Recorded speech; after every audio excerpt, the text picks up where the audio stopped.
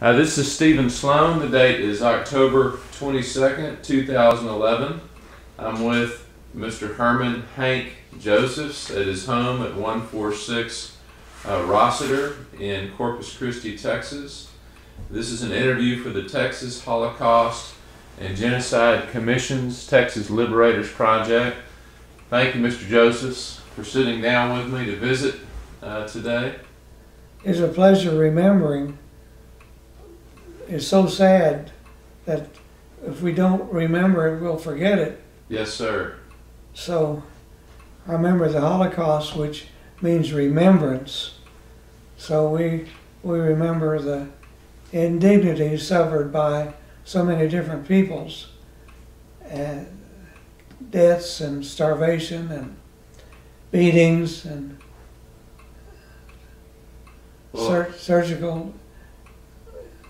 surgical instances.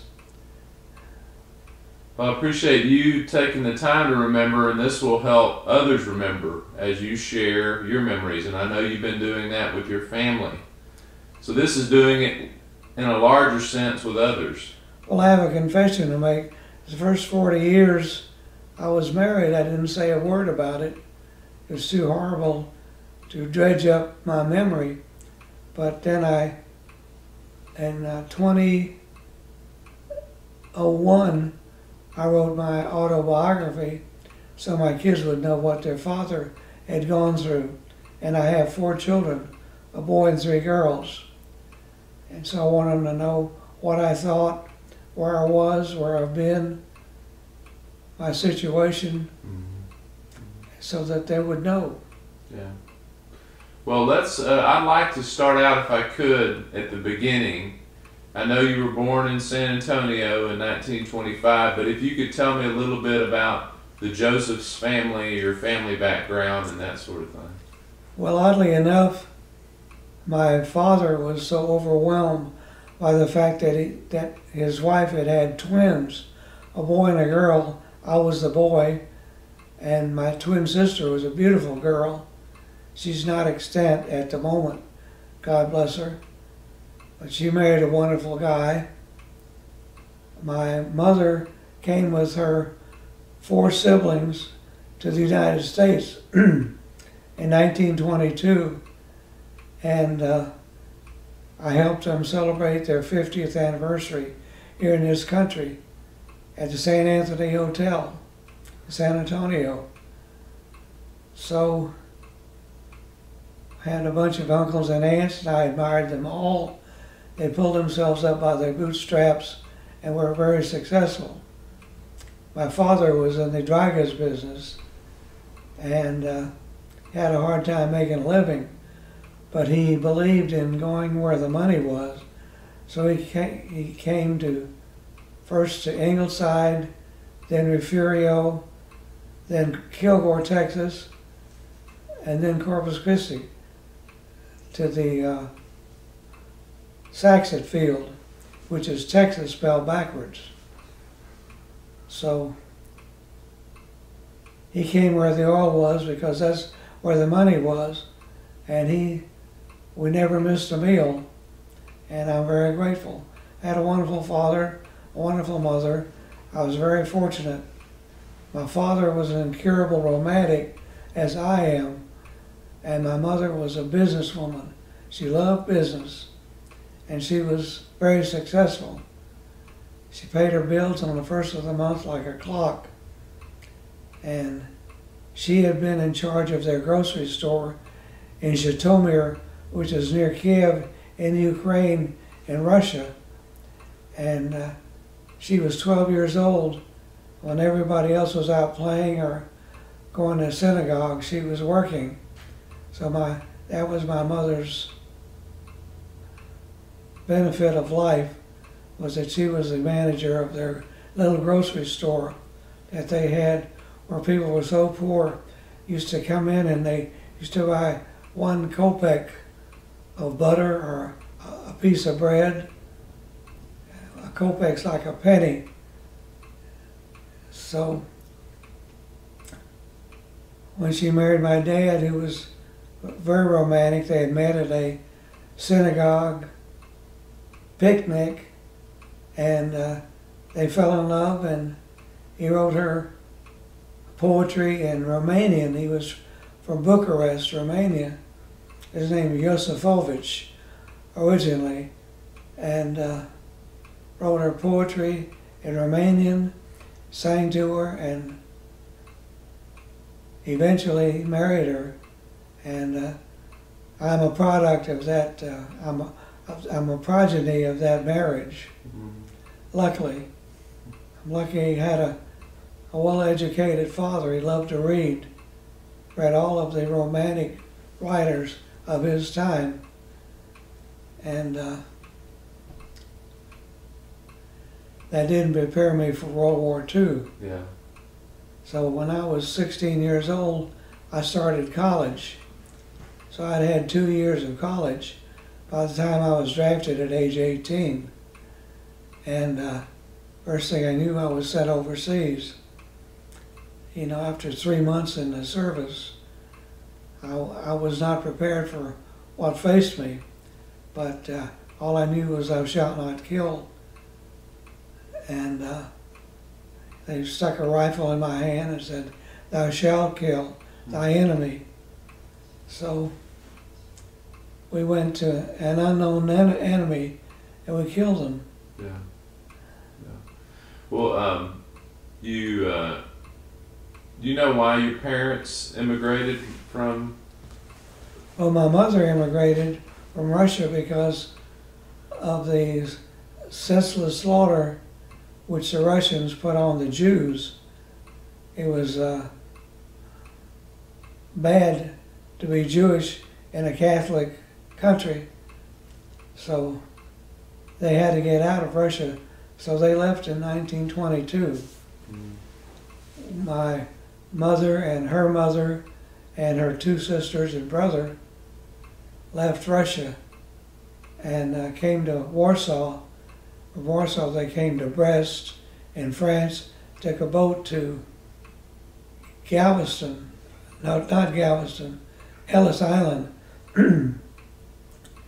And they came into the United States through Ellis Island. Give me you're poor, you're hungry. And it was a new world for them. And my uncle had come here 12 years before, Uncle Aaron, and he had a house for them when they got here.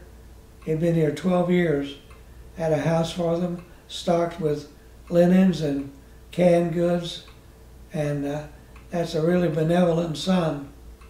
He was a wonderful man, one of my idols as I grew up, Uncle Aaron. Well, I know you probably have memories of the Depression. How did your family do during the Depression? Well, fortunately, we had a good contact with Uncle Aaron, who had made money. He was in the finance business on De La Rosa Street in San Antonio. And Dad borrowed money from him to start a dry goods store in Refugio, Texas, which was swimming in a puddle of oil. So they did pretty well during the Depression. Mm-hmm. They followed the oil. Well, as you mentioned, the places that you lived, Kilgore, of course, ending up in Corpus, they were following the oil, where the oil money was. Exactly. Yeah. Mm-hmm. During the Depression, we always had pork chops and sweet and potatoes and lemon meringue pie for dinner, so we never starved to death. Oddly enough, my sister and I were twins, and the superintendent of the school there in Kilgore said, pick out a boy and 2 kids from your class, said to the 3rd grade teacher, and I'm going to put them in the 3rd grade. There are too many people in the 2nd grade. So she picked me and another little girl named Marguerite. I'll never forget. Marguerite, pretty little girl, and I guess I answered all the questions. So I was always a grade ahead of my sister, and I don't think she was she was jealous, I don't think, but I wonder sometimes. But she had her friends and I had my friends. When I was 13 years old, my father suddenly announced I'm going to have my leg amputated because I think he had sugar diabetes and he smoked too much and didn't take care of himself. He had a leg amputated, so that made me the driver of the car. So I became, at 13, I became a danger to the populace driving a car because I was hell on wheels. What was the family car in 1938? It was a 36 Ford V8. And never forget the song, "Oh, give me a date in a Ford V8, rumble seat for two, and I'll make wahoo, wahoo, wahoo." That was 100 years ago. But I felt pretty responsible. I took my mother and father to work every day and took them there, and they opened the store at 8 o'clock, stayed till 6, had to take them and pick them up. And that was my duty, and go to school and make good grades. Were you a good student? I was a smart student, a good student. Lazy a little bit, but a pretty good student. I was on the track team at Miller High School, which was the only high school in town at the time. So I was on the track team. I ran pretty fast. Did everything pretty fast. So you had a lot of independence for a 13-year-old to have the use of the car and everything like that. Yeah, I never had a wreck. I made other people have wrecks, but I didn't have a wreck. I dodged in and out of traffic. I was pretty fast. I enjoyed the power. Well, you mentioned going to college at 16. Can you tell me a little bit about that? Well, I joined a fraternity.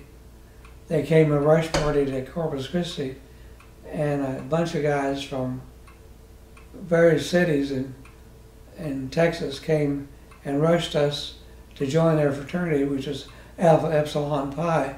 So I became an AE Pi, and that gave me instant recognition into society. And what do we have? I think we've got a loose door back there. You mind going shutting that door? Yeah. Yeah, Robert DeBoard is with us here. He's our videographer and he's our door shutter, so he's going to go shut that door for us. So you rushed this fraternity. Now what college? University of Texas Okay. in Austin. Okay. And I was an AE Pi and met lots of girls, which was my want at age 16, 17.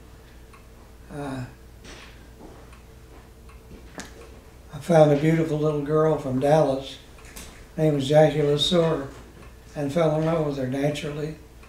And we were in love with each other, went dancing on the drag, and every night,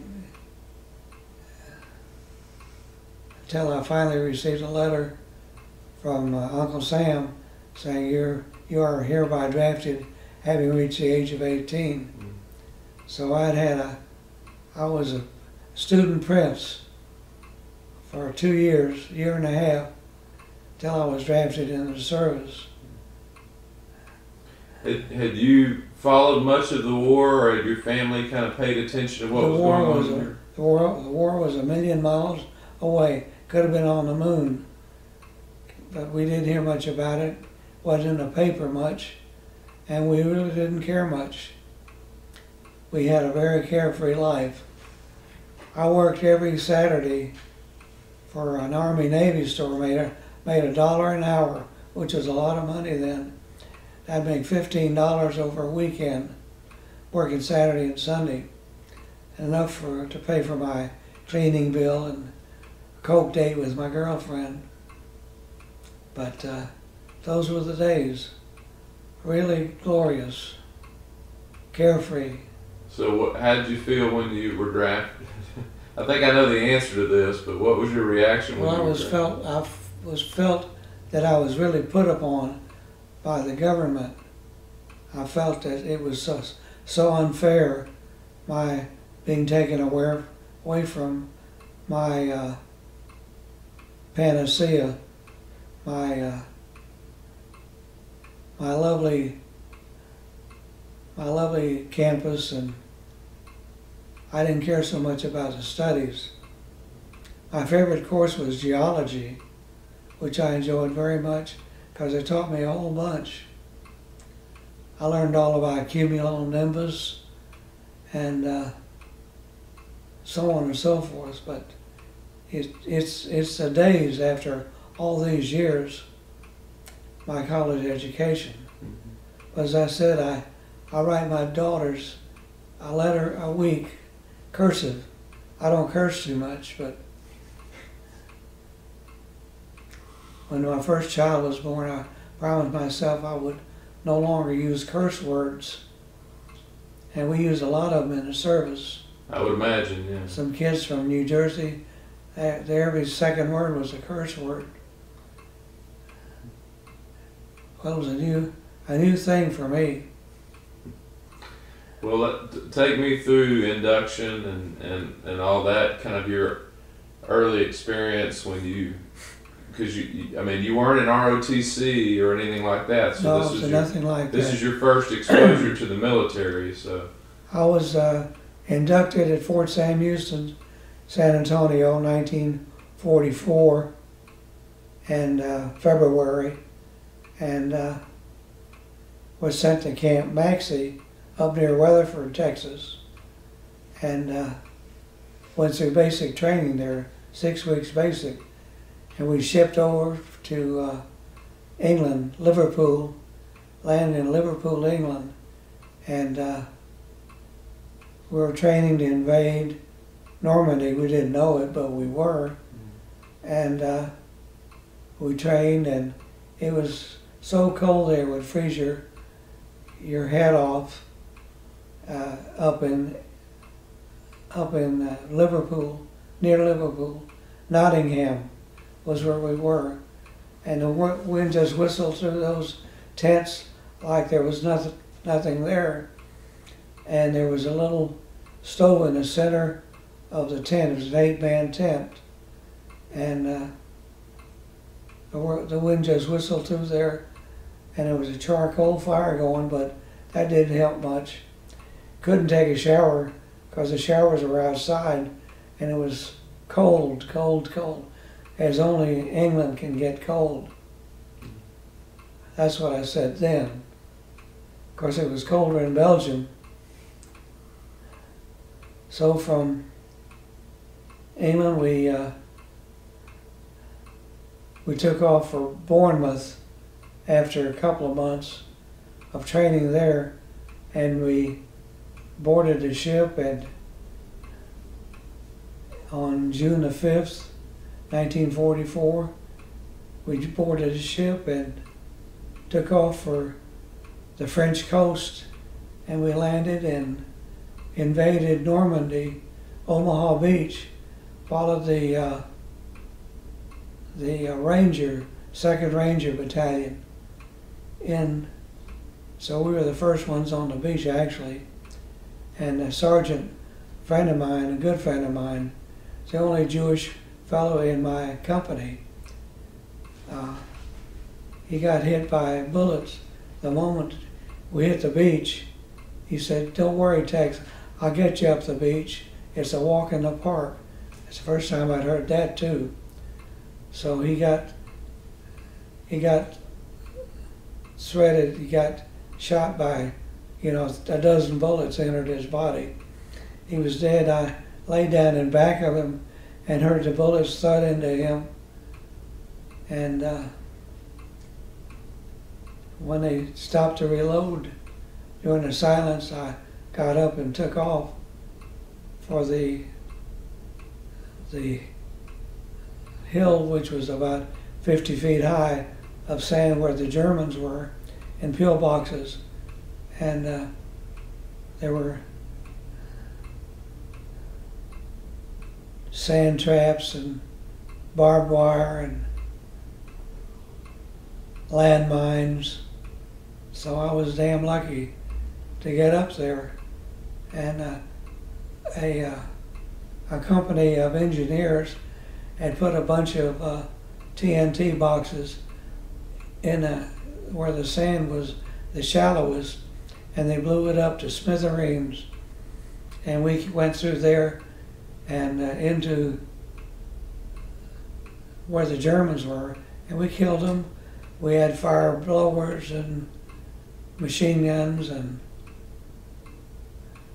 we were either kill or be killed. Yeah. And it was a quick or the dead. Told my guys to lay down, and so the snipers wouldn't hit them. And some of them got up and some of them got killed.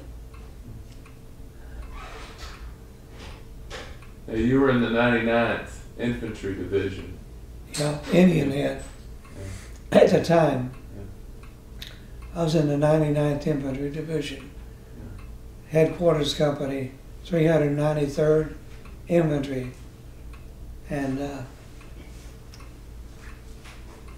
we went up and we followed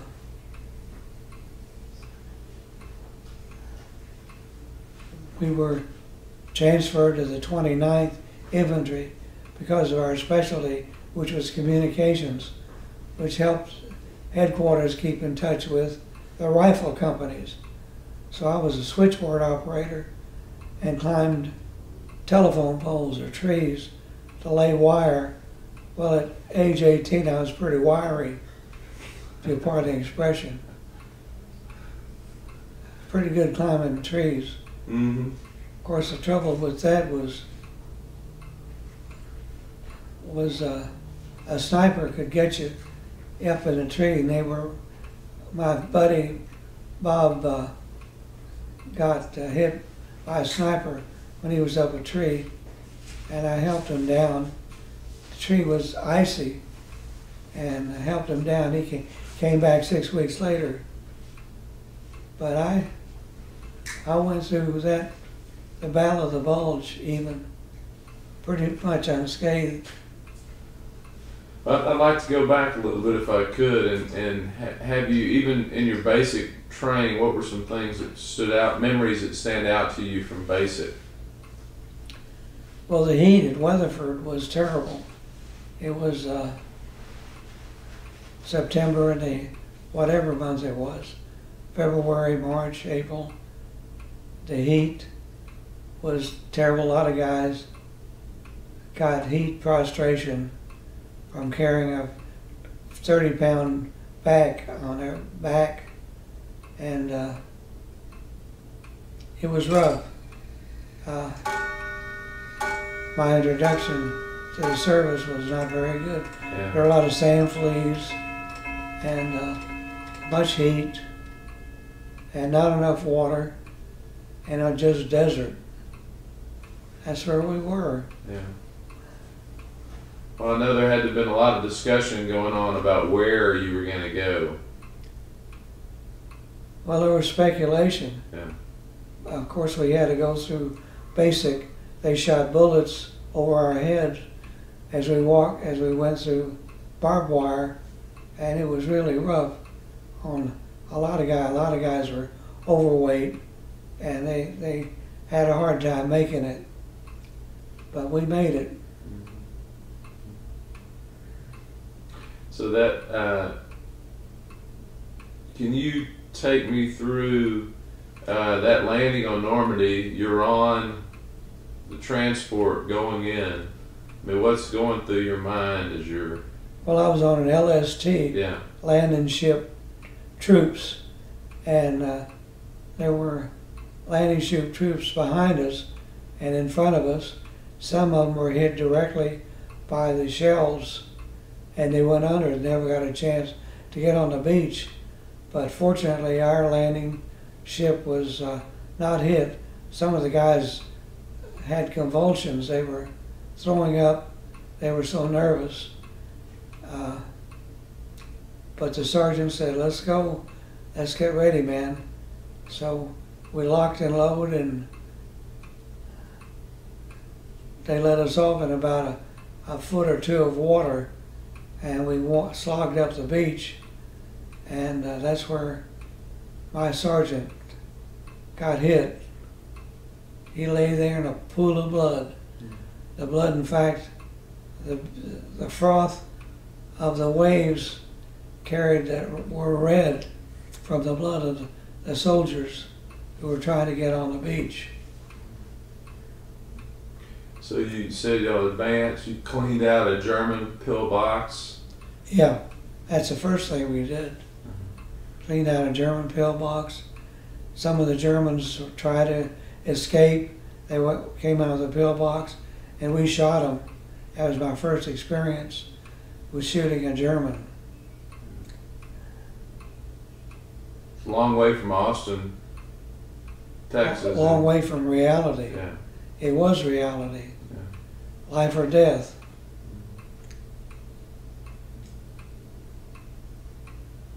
We thought we were ready until we landed and ended up in Belgium, near a little town from close to Aachen, and that's where they hit us with the Battle of the Bulge.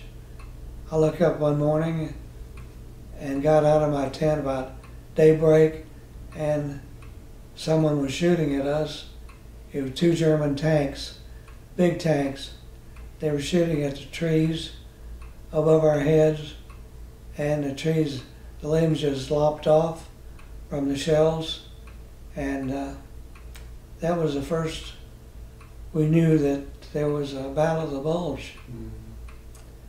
I got hit with a little piece of shrapnel in the chest, and my major, the regimental commander, he got hit in the leg, and I had to half carry him, half drag him back to the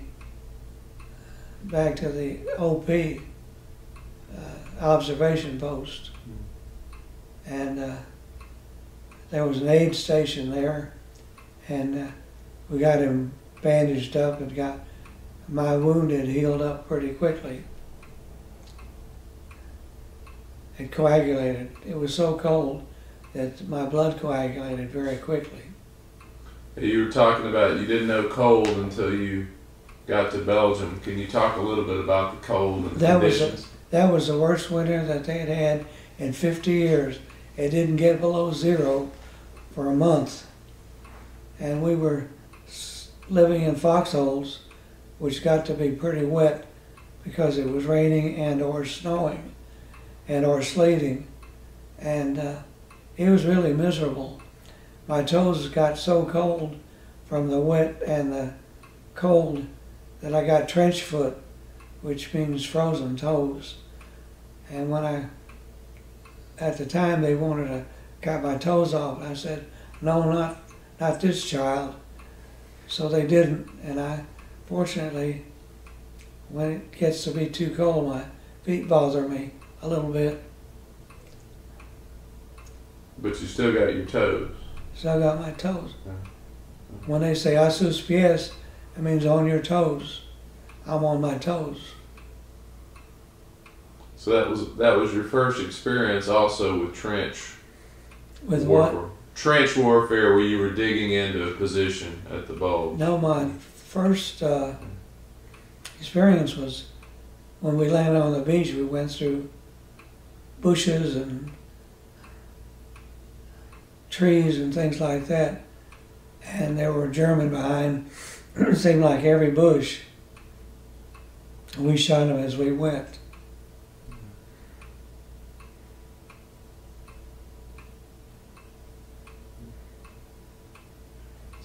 They were using 14-year-old boys. That's how far down the list that they had gotten. They were using boys to kill people. And so, did you have any interaction with the French people while you were in France? Only when I was given a 2-day leave from our encampment in Belgium. I took a Red Ball truck down to Paris, and I met a beautiful French girl, and I was going to go up to her and said, I'm a lonely Texan in the service, away far from home and loved ones. She spoke English. Her name was Herman, as I remember. She says, I speak English. She spoke 5 languages, and she was reading a book as I approached her, and we became good friends. Naturally, I fell in love with her. And when I got back, it started raining. When I started to go back, it rained for 2 days and 2 nights. I couldn't get back, and I went back to where we were encamped in Belgium, and I said, Sarge, I'm sorry I'm late, but it rained for 2 days and 2 nights. He said, what did you do? I said, well, I met a beautiful girl. Well, he liked that. He said, well, I ought to get you for WWII away without leave. But he said, I'll just take away your stripes.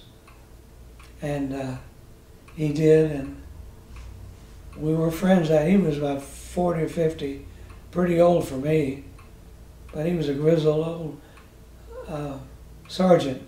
He was had 5 stripes, 3 above and 2 below, and he was the first sergeant.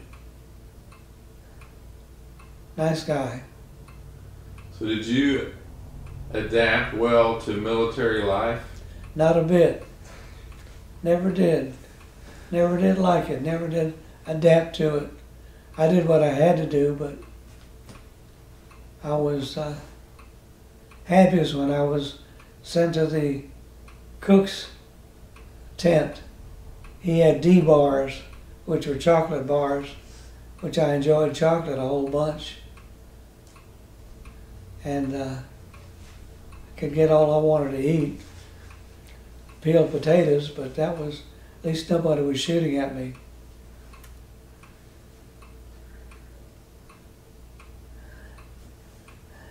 Sounds pretty innocent, but it wasn't. Mm-hmm. Well, I know morale. What was morale like during the battle for the Bulge? Well, we were pretty much disabled, I must say. They shot about 1/3 of our regiment was taken out by Germans capturing us or killing us, and morale was pretty low. But we were desperate, and we fought them all at the town where we were. I forget the name of it even. Have you been back? No. No. Not to Belgium. Yeah. I've been to Israel, Morocco, Spain, Italy, England, but not to France. I took my wife to France. She'd never been to Paris. I took her to Paris for our 50th anniversary, and we enjoyed the heck out of that. Climbed the Eiffel Tower. It was a wonderful experience, a very romantic city, especially on our 50th anniversary. Yes, I would imagine so. Well, it's hard to imagine.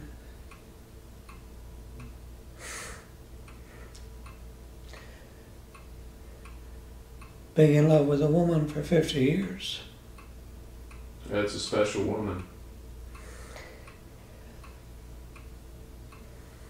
But you are such a romantic to tell, as you hear the places that you've been to visit, so it makes sense that you go to Italy and Paris and Morocco, these sorts of places. You got a romantic spirit.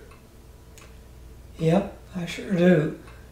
I write poetry, write my children poetry.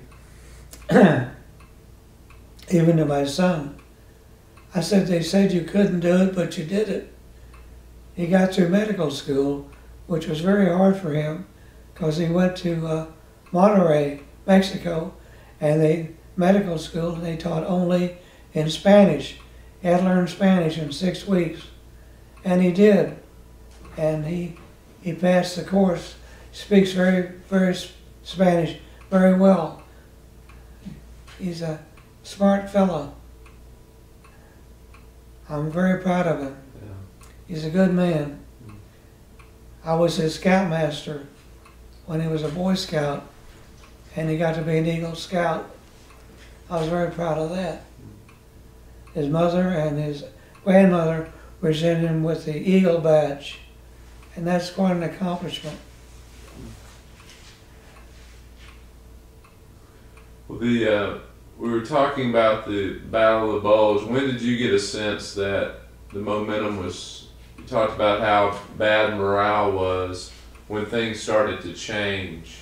We were at Malmedy, is the name of the town, in Belgium, and we fought off the German guys in their tanks and their automobiles, and fought them off with overwhelming show of ammunition and desperation. It was either live or die. A lot of guys died defending our flag, but we defended it. Well, I know you were a communications specialist. Were you able to maintain good communications? Not at that time. Not at that time.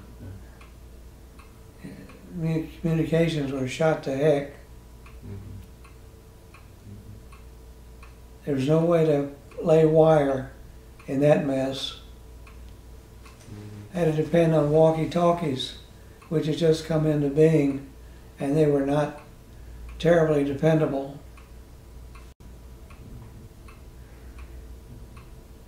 So once y'all moved forward from that position in Belgium, where did the 99th go?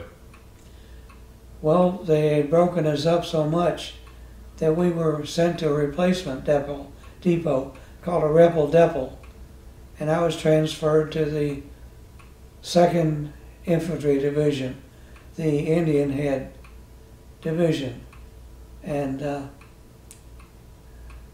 I remained a communications expert, and we were sent with Patton's ferocity.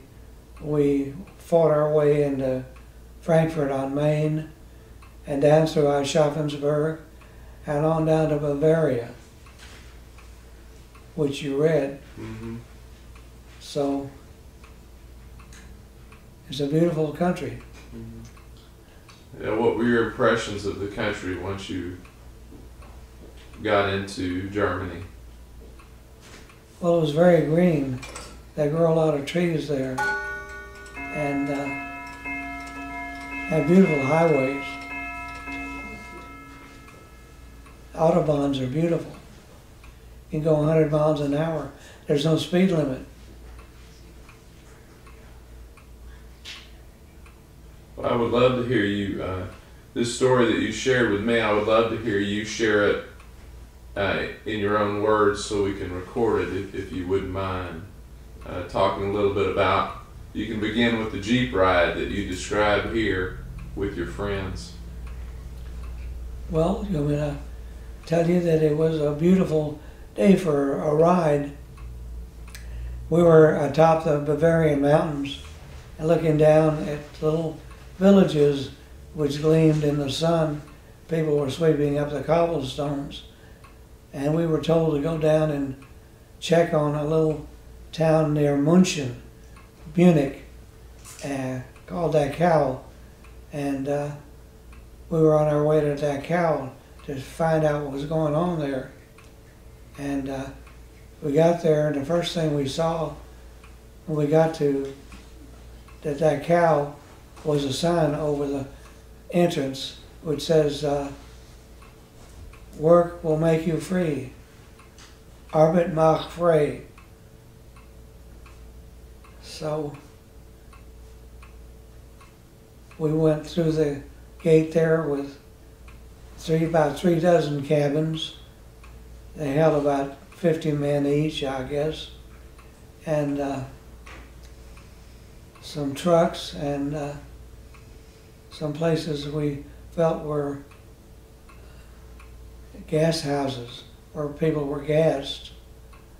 And we shot a few Germans on their way. They were escaping. I had, by that time, I'd confiscated a Tommy submachine gun, which is a powerful weapon, and I let them have it. All that I saw, to this day I still won't buy anything German, made in Germany. I hated them so badly, and I'm afraid they're going to do it again. I looked at the prisoners in their striped garb, so filthy and decimated. One of them moved, and I went over to him and I said, he said, "Bist du Yid? Are you Jewish?" And I said, "Ich bin a Yid. I am Jewish." And then I told him, "Alles geht, alles geht." I speak a little Yiddish, which is pig German, and alles geht, alles geht, all is good, all is good. And I opened my sea ration, fed him a little soup, made a little soup for him, and he died 2 hours later in my arms. And I asked him what his name was. His meine Nomen ist Herman. Echet. My name is Herman too. So I had tears in my eyes, and I cry every time I think about it.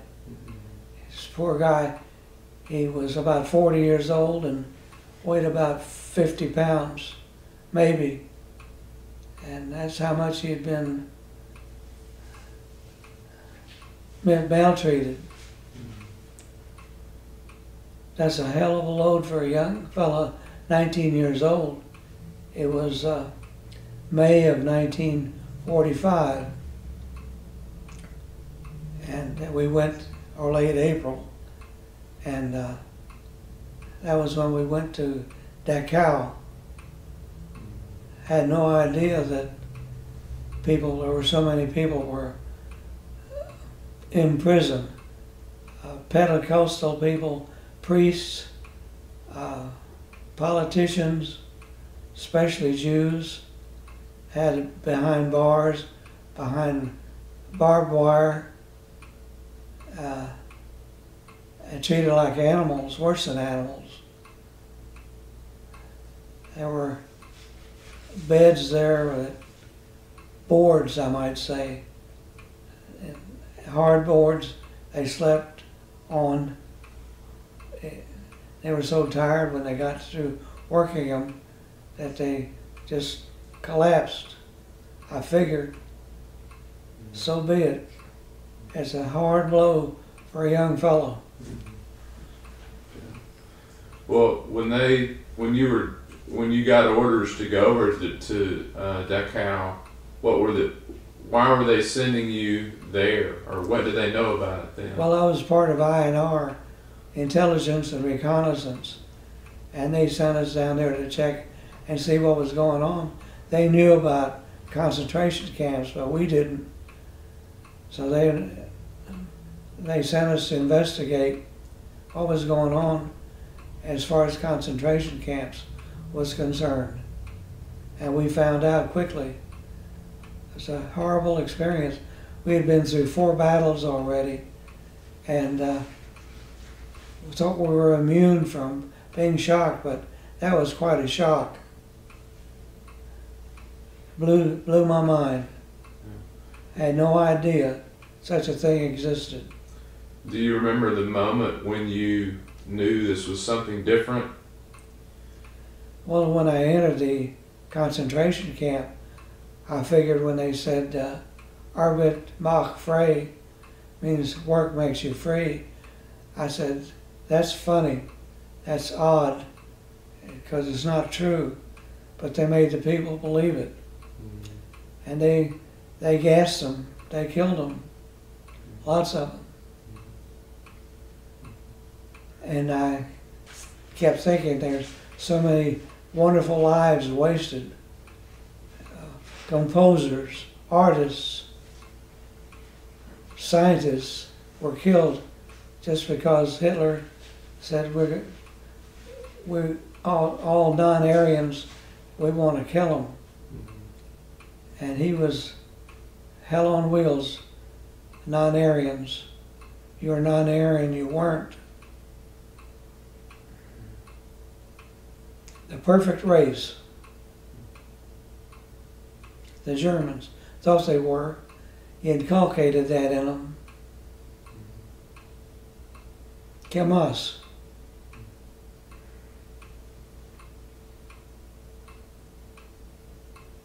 Have any other questions? I do. I just, it's hard to imagine what you saw and what you experienced. I didn't believe it myself. Yeah. That's why I didn't talk about it for 40 years.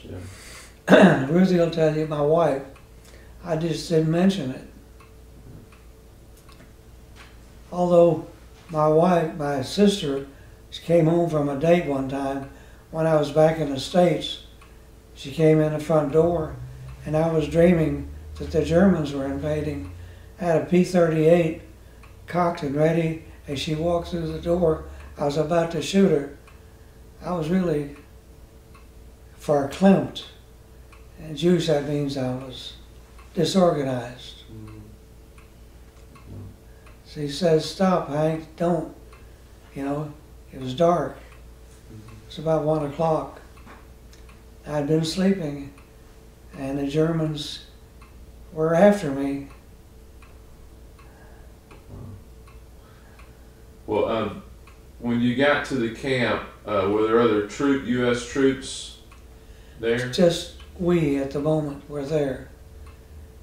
The 7th Infantry came later, a little later. But they freed the camp, literally. We were the first ones in. Was there still a German, as far as military? There was a contingent of Germans, and we shot them. All that we could see. How much resistance was there that was still there at the camp? They were fleeing. We shot them as they ran.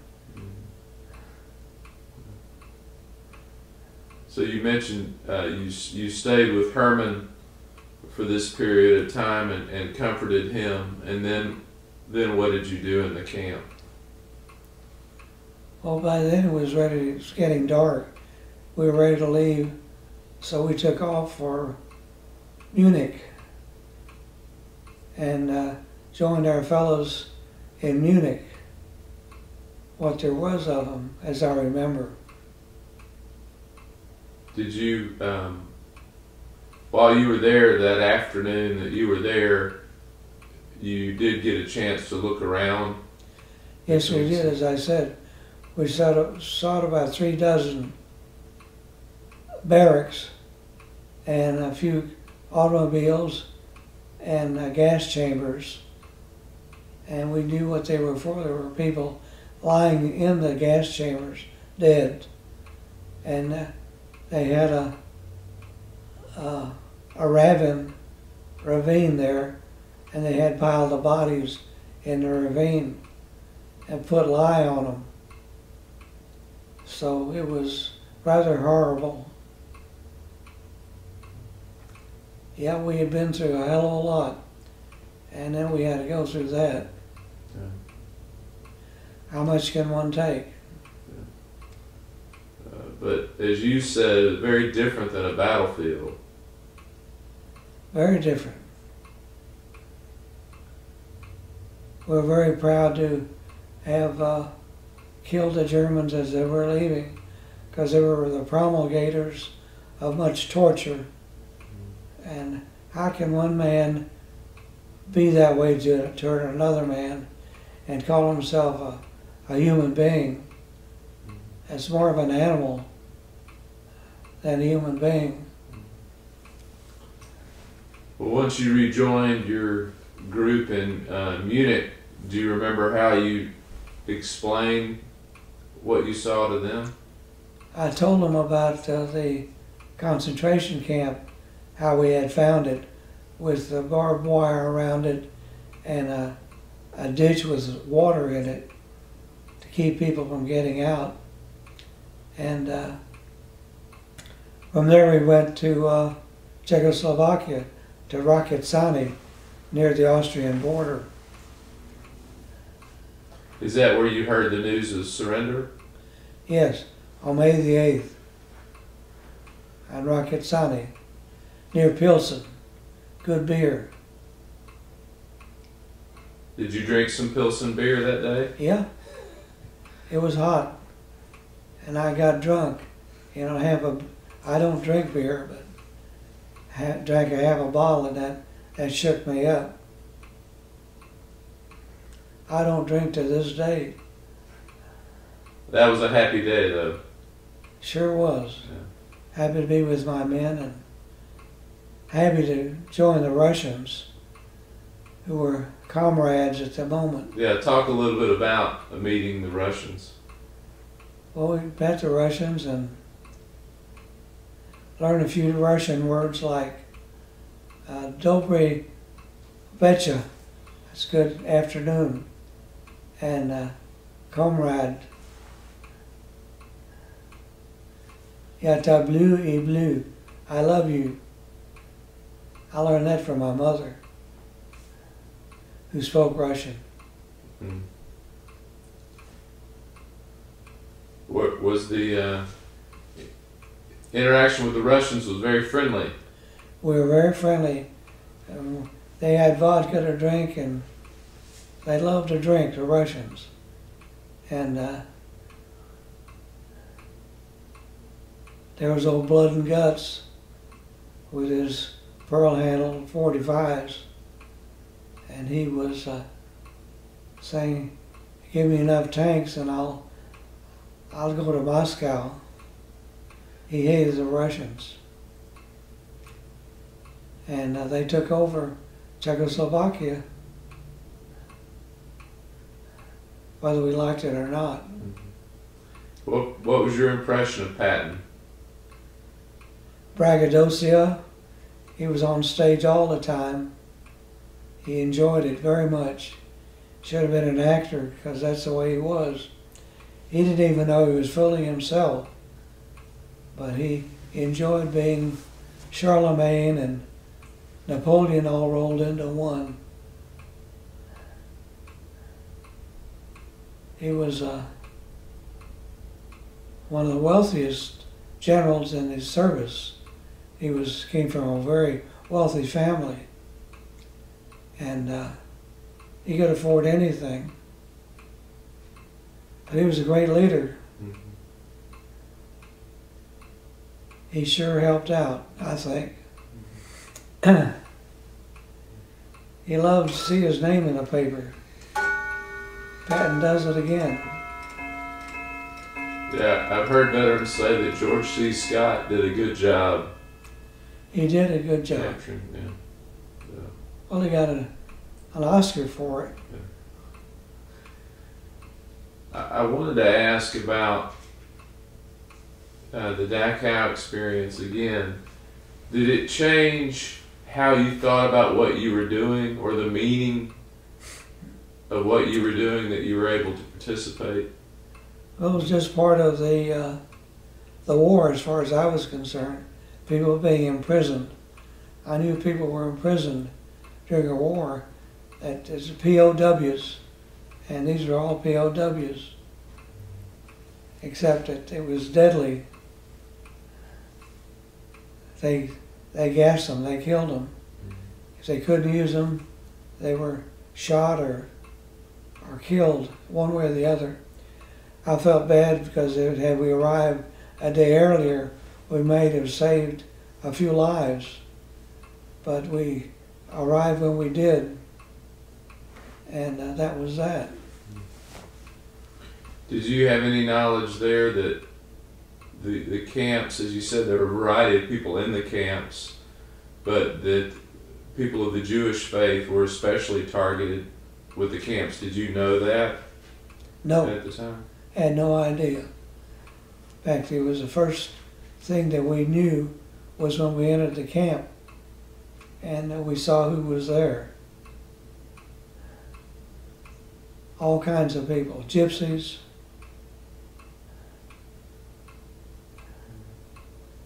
They'd had all their, gypsies loved gold. They'd had everything confiscated from them that was gold, that was worth anything. The Germans took everything. The real non-Aryans, the super race. It's like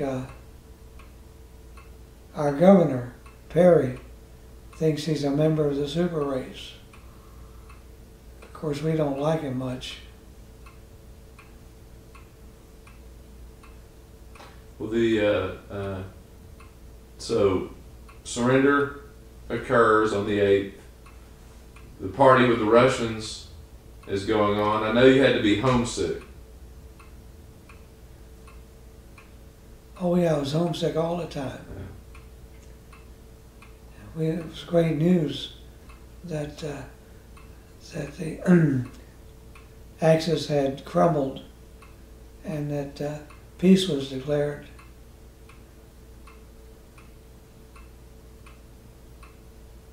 So where did you go after that?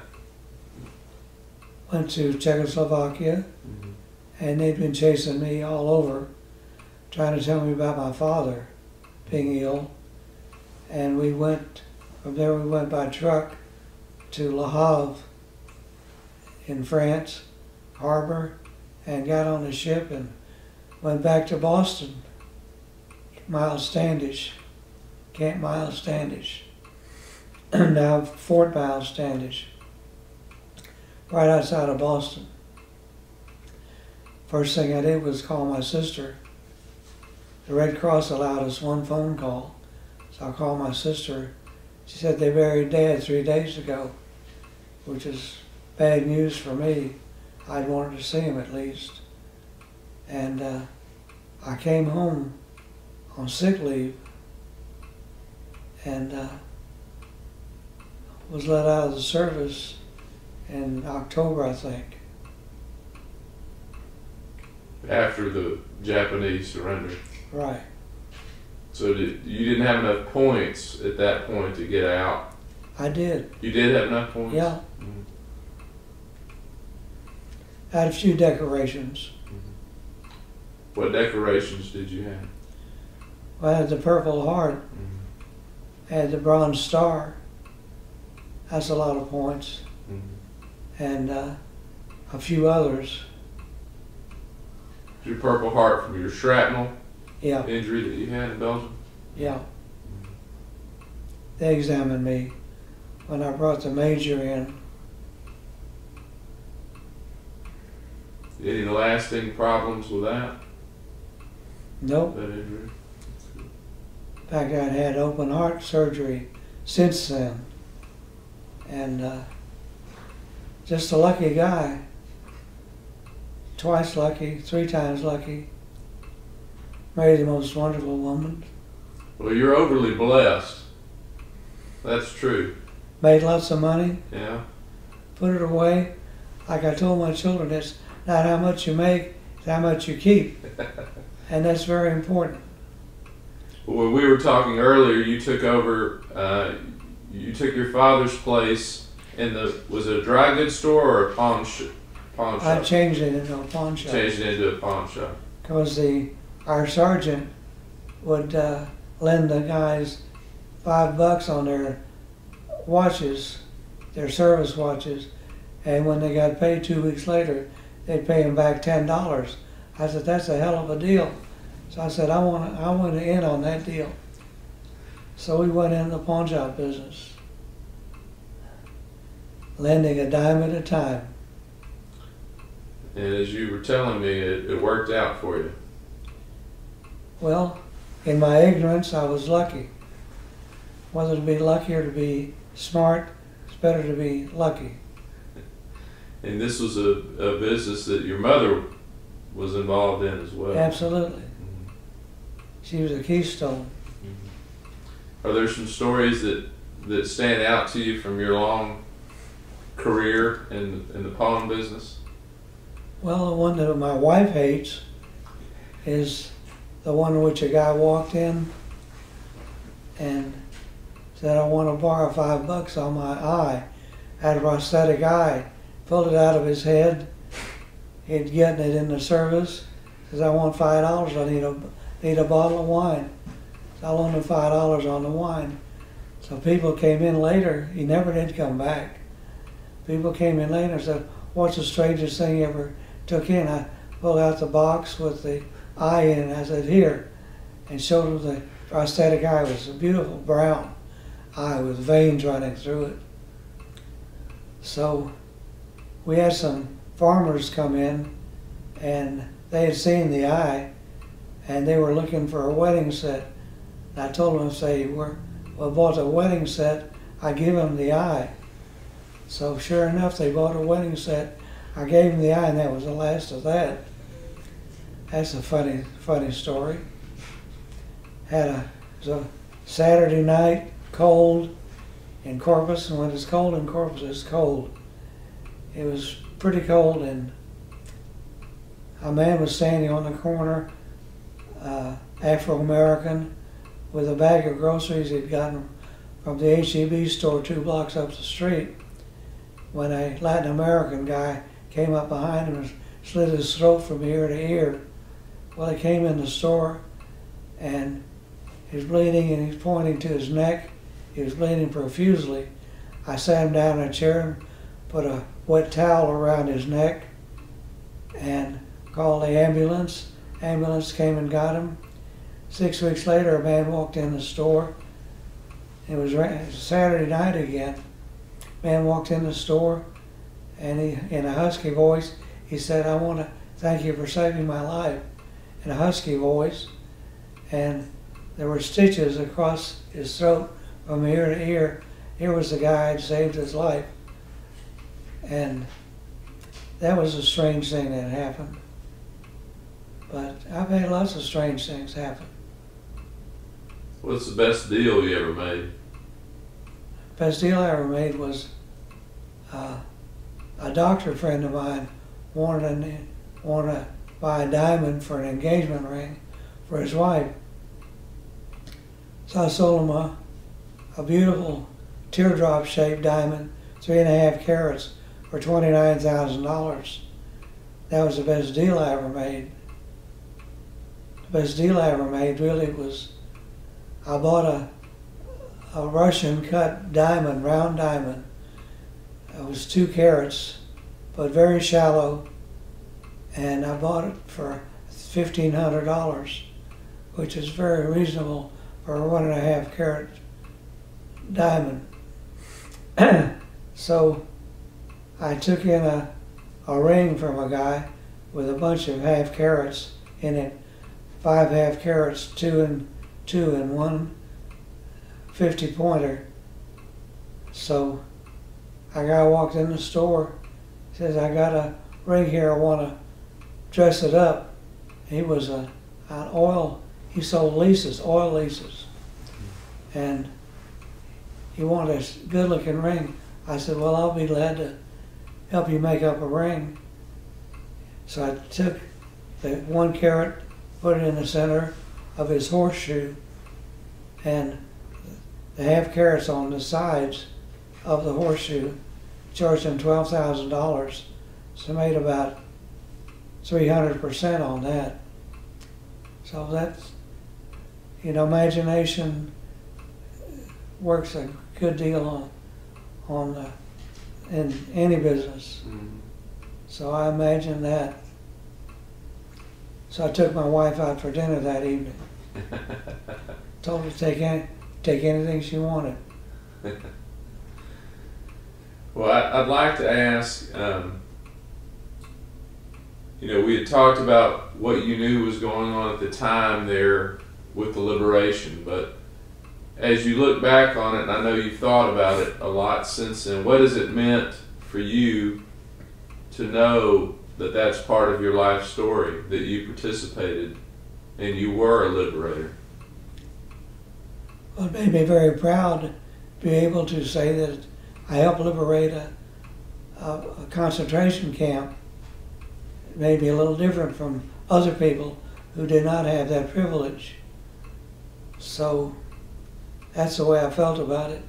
Felt very proud to have done it, to have held the guy in my arms till he passed away. See what war can do. Made me hate war. I'm a very peaceful guy anymore. Haven't killed anybody lately. There's no guarantee that I won't. I'll watch my step.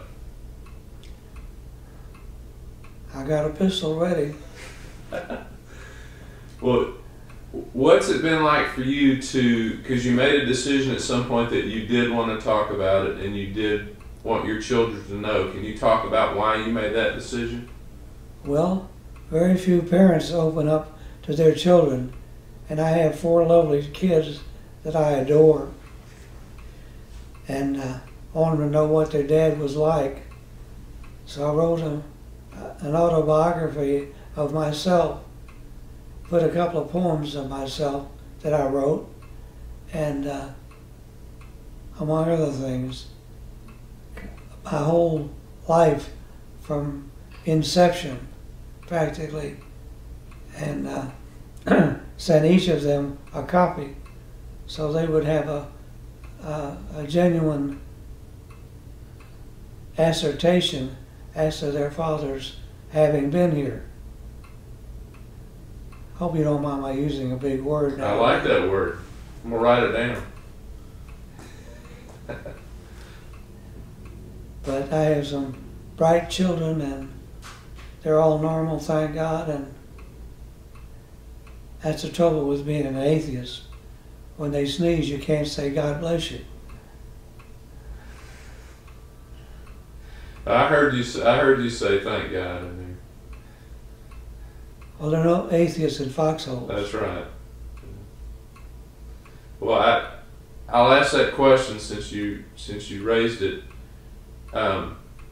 Through your faith, I mean, how did you think about that experience? Well, I wanted my children to be good people. So we joined Temple Bethel, B'nai Israel Synagogue, when our son was very young, 6 years old. And through the temple, I saw so many of my friends who were faithful believers in God that I became a believer, whether I wanted to or not. Being an agnostic all my life, I still innately you can write that down too. Innately I believe in God. The God, I'm a pantheistic God. You know what that is? Yes. Pantheism? It's a good word. It is a good word. Well, Ms. Joseph, I want to thank you for your service, and Robert and I both want to thank you for your service. Thank you, gentlemen. All right, is there something we should ask you about that we didn't get a chance to talk about? Well, I have a birthday next month. I'm going to be 86, and I've lived so long, so luckily, hope I make it. And my wife, too, she's my partner. I've grown to really depend on her a whole bunch as the man of the house, since I can't do it anymore. Well, she's a good partner. She's in the other room listening to us right now. Every word. She's a wonderful woman. Oh, come on. All right, well, thank you again for sitting down with us. You know, you asked him when did he first start talking. When was he able to first start talking about the war and his experiences? And, you know, it just sort of happened nationwide, because for years it wasn't a topic of discussion. And then I remember